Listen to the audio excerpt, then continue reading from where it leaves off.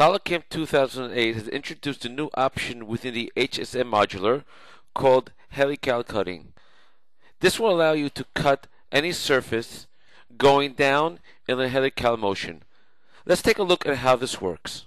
If we would start our operation and go into HSM, you can see we have the new option here called helical.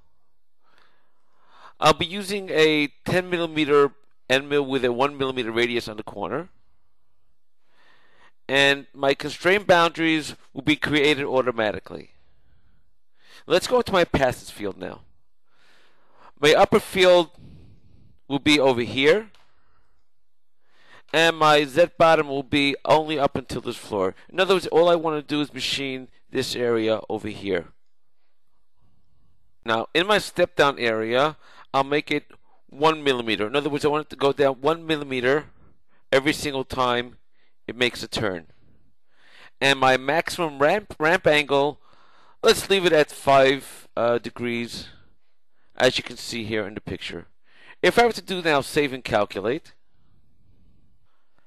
and then run my simulation, you'll note that my tool is going down in a helical fashion, all the way down till it hits the very bottom of the surface over here.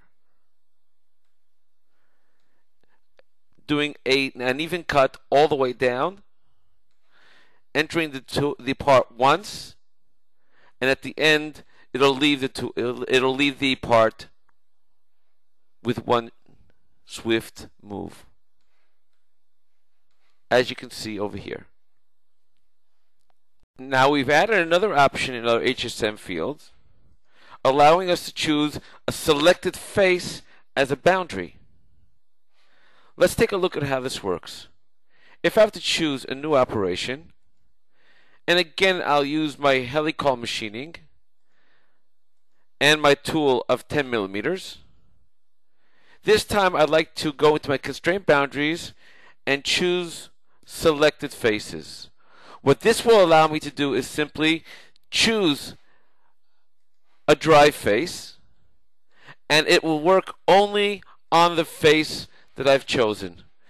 Before, this was rather difficult to do. I would have to make sketches around exceeding the part in order just to work on these particular walls. All I have to do now is simply select the face, and I can work on those walls.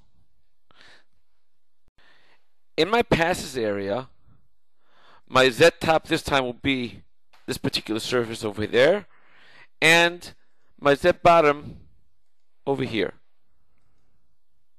Again, this time I'll even use a bigger step down. Let's say I'll even use a 3 millimeter step down, maximum wrap angle of 5, and save and calculate. Now, if I were to look at my simulation, you'll note that the tool is working only on the surface that I selected. Something which was rather difficult to do before, but this is very easily done now with the new option of selected faces in the boundary area.